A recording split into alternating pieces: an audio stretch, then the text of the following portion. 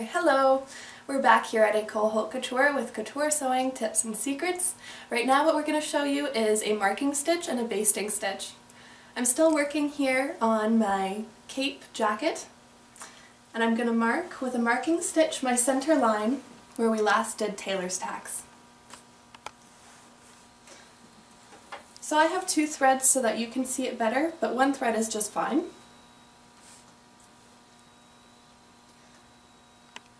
Start out by taking a short stitch, probably only about half a centimeter, and 3 equal stitches. So you have 1, 2, 3, in and out.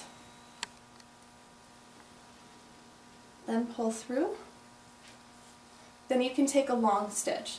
I'm going to exaggerate this a little bit and make it longer than I typically would, so that you can really see.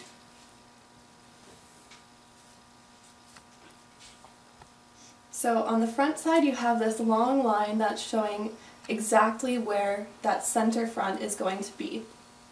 On the back, all that you have is the 2 picks. This marking line is really good because it's unbroken. There's only that tiny little bit where you can't see the line.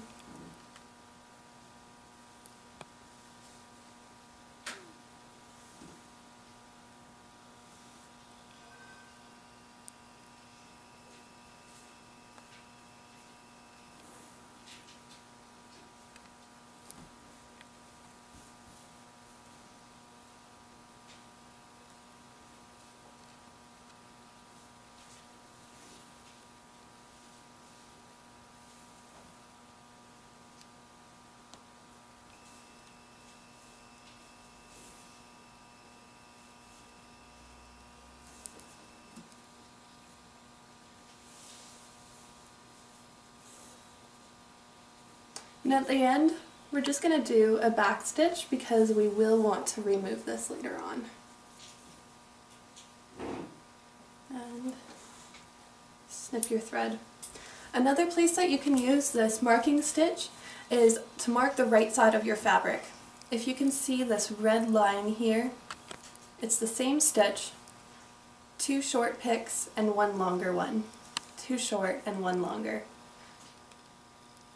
So on the back, all you see is the little picks, so that you can really tell that this is the right side of the fabric. Now for basting, I have this one seam here pinned together. It's a round seam. That's why I have both vertical and horizontal pins.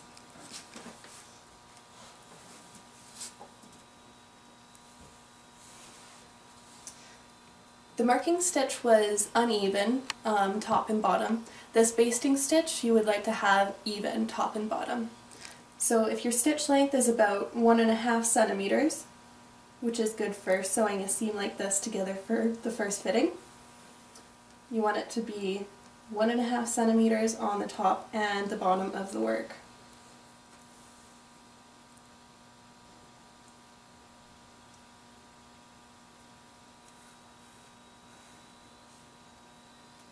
Remove the pins as you come to them.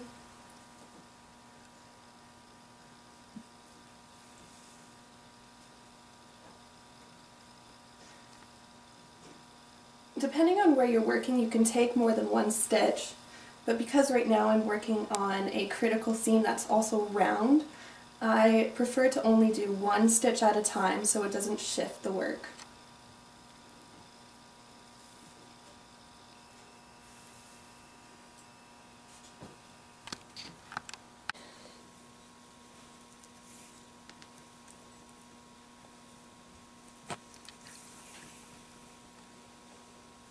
So in couture we always baste everything together first by hand completely.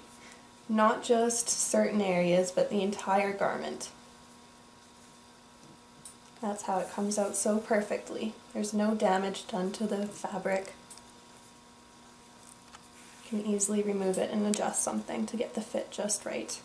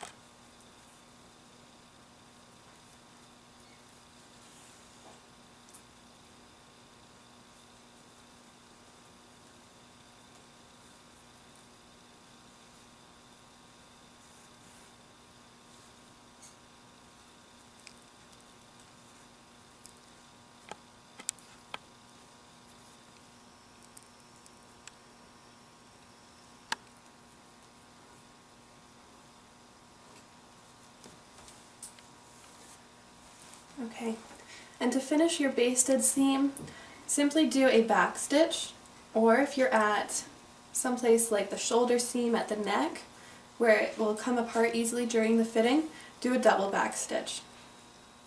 But you don't want to do anything that will disrupt the fabric later on. Snip your thread, and it's ready for a fitting. So from the right side of the fabric, this nice round seam comes out here.